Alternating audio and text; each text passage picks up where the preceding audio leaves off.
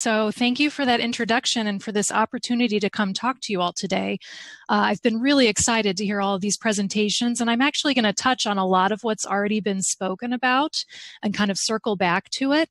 But I've been asked to talk today about telehealth from the physician perspective. As was mentioned, I also wear a couple of hats. I'm a geriatrician. I'm an oncologist clinically.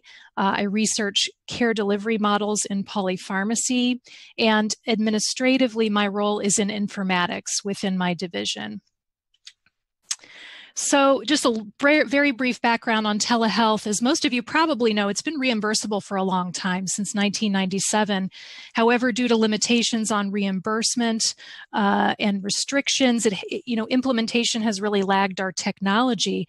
We have the technology to deliver a lot of this care, but not a lot of, there's been a lot of inertia about implementation. And fast forward to the pandemic, a lot of those restrictions have been quickly lifted, perhaps temporarily, perhaps not. And there's been very rapid uptake amongst Medicare beneficiaries in the early phase of the pandemic, as you can see here. So within my cancer center, I've been kind of keeping track of this data. I've been overseeing the telemedicine rollout within the cancer center. And we see in March, our visits dropped off pretty dramatically, as they did in most places. And we pretty quickly ramped up and came back to full capacity with telemedicine. And at least in our population, the older and younger populations, as far as accessing this, look pretty similar. We cover a very rural population in upstate and Western New York, so you can see the prominence of phone visits even now. And it's kind of evened out. About 30% of our visits are telehealth visits. So a lot's been mentioned about this digital divide in age. Dr. Tobin presented some of this data from the Pew Research Center, and I want you to notice two things from this figure. Number one is that there's a gap across all of these devices, across all of these technologies. But there's also, if you look at the slope of the lines, they're pretty parallel. So there's a gap. They're not necessarily widening related to age. It's more like a lag in people catching up at older ages. And I think, as has been argued several times during these presentations, age is not really the whole story. There are intersecting and interacting factors that modify this. So if you look at education and household income, for example, that really modifies the effective age. And really, with telehealth, to really deliver it, we're talking about home broadband to really get the video component to be able to be successful in delivering this care. Dr. Singh alluded to this paper, which I recommend everybody read. It came out a couple days ago. This was a survey of 4,500 Medicare beneficiaries. Mean age was right about 80 years. So this is really relevant data. And also a pretty diverse population was surveyed. And what they estimate is about 38% of older adults are not ready for telemedicine. And they sort of grouped that unreadiness by technology issues, so access or comfort with technology, and age-related issues, things like vision, cognition, or hearing. But again, age is not the entire story. They again found that things like race, geographic location, education, income, and even self-rated health really modified the assessment of readiness. And so some of the people that most need to access high levels of care are the least able to do it in the COVID era.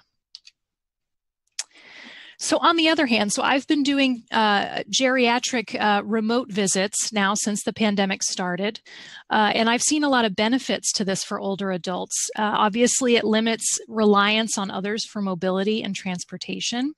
I would love to hear from the patients and the caregivers about their experience. I think Ms. Pracht shared a little bit of experience with patients' comfort level with this technology. But I've really been gratified that patients are really glad to welcome me into their homes. There's some very interesting literature on about how computer-mediated communication can actually perhaps increase disclosure in medical settings. I've also found that I've really been able to evaluate their home environment. I've actually had family members, or sometimes the patient themselves, if they're mobile, take their tablet around with the camera and show me their hallways, show me if there's throw rugs, show me if there's a lot of clutter, how they get around during the day, and perhaps pertinent for this discussion, their medication setup. So I have a lot of difficulty getting patients to bring in their medications. They just forget. So to really do a good medication review is difficult in the clinic. So this has actually been easier for me to do medication reviews. I ask them to bring me to where they keep their medications, and I can see, are they using pill boxes?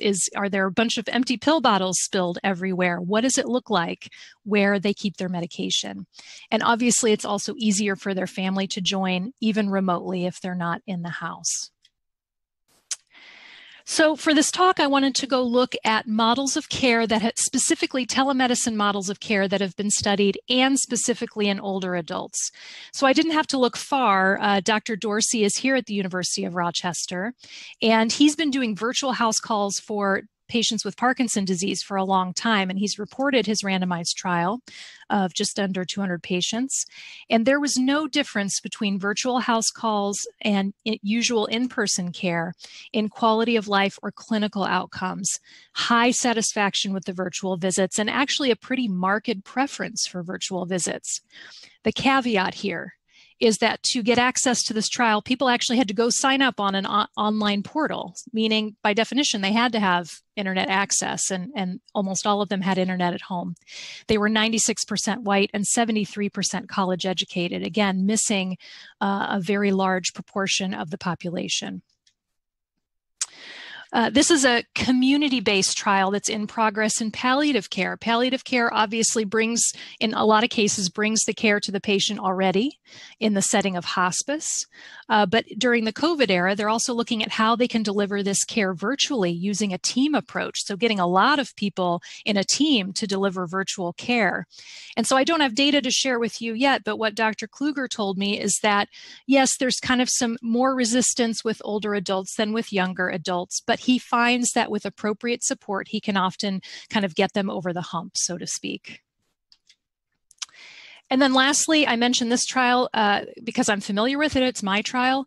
It's an NCI-funded trial to look at deprescribing interventions in older adults with cancer and polypharmacy. It is cluster randomized by oncologist.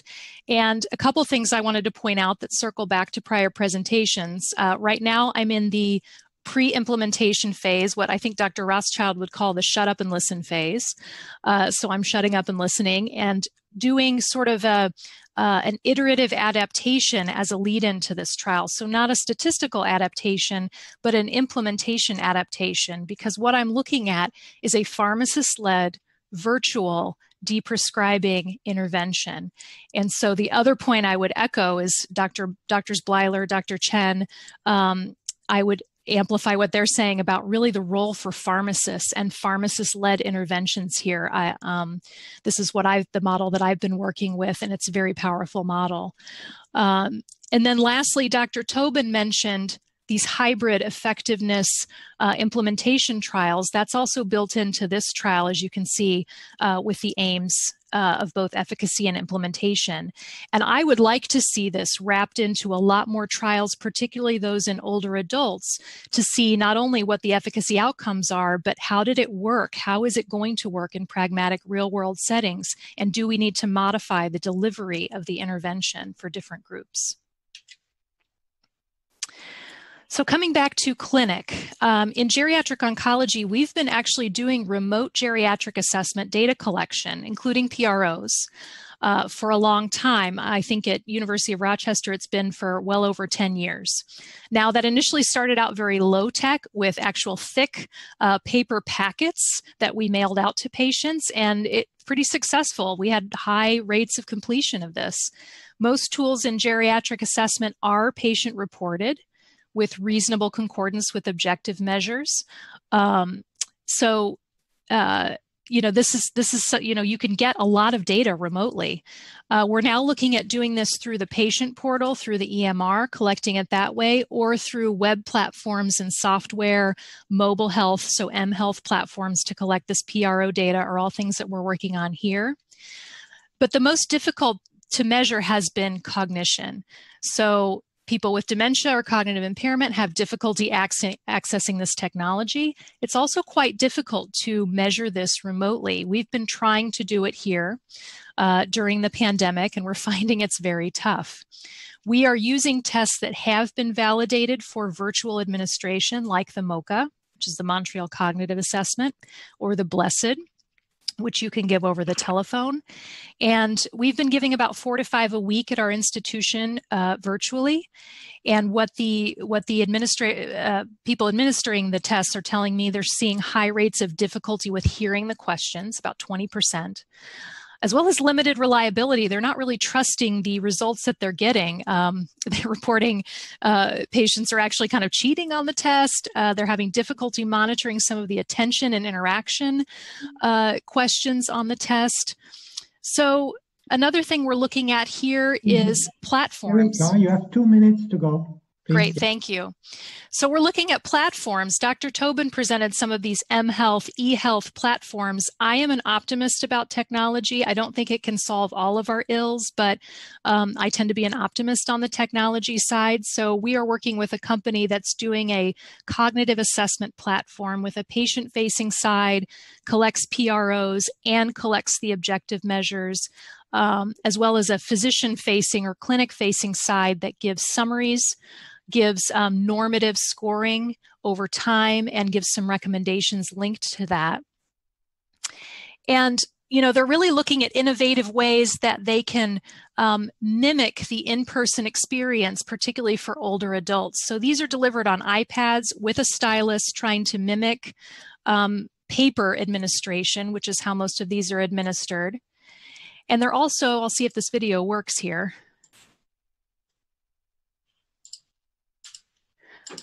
It doesn't look like my embedded video is working for whatever reason, but what I was intending to show is they're actually building in some human-computer interaction components. They can actually track attention. They can track whether the participants are looking away from the screen. They can do eye tracking and log all of that to try to mimic what a clinician would be able to measure doing this in person. So my takeaway messages, I would want to echo a lot of the former presenters that we need to think about access. So I want to think access, not necessarily age. So age is part of it, but there is a lot of intersectionality and a lot of other factors to think about, not just one at a time. To echo Dr. Singh, again, I think access to home digital technology in the COVID era and beyond is access to healthcare. So I would argue that internet-enabled devices and tech support to get those to be usable are medical needs, and we need to be thinking about how to support that either through reimbursement or through wrapping it into clinical trial budgets, things like that. Certainly age is part of it. Some people will have age-related barriers to telemedicine, like hearing, vision, cognition. So we need to think about, for those groups, how to bring the technology and support to them. So is it home-based? Is it somewhere out in the community? Do they come into a spoke site where we set them up with the technology, but they can still connect to a hub without traveling that long distance for that specialized care? How do we need to tailor our software to be able to accommodate these needs? So basically, we need more implementation research, and we need that to be baked in to the clinical trials that we're doing, whether it's drug development and research or other research. And I think we can use the unfortunate opportunity of the pandemic to really rapidly iterate, collect some pilot data for this work, and develop ideas to test.